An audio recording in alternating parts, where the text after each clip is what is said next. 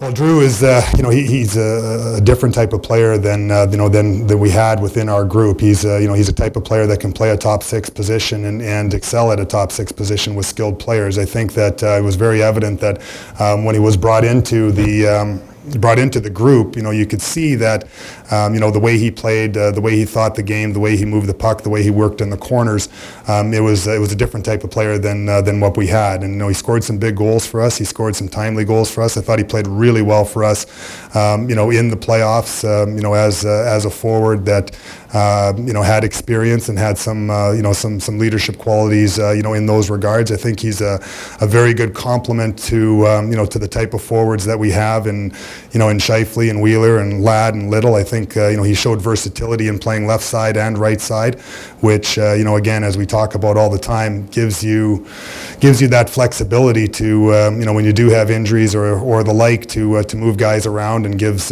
Paul some some flexibility in things that he can do.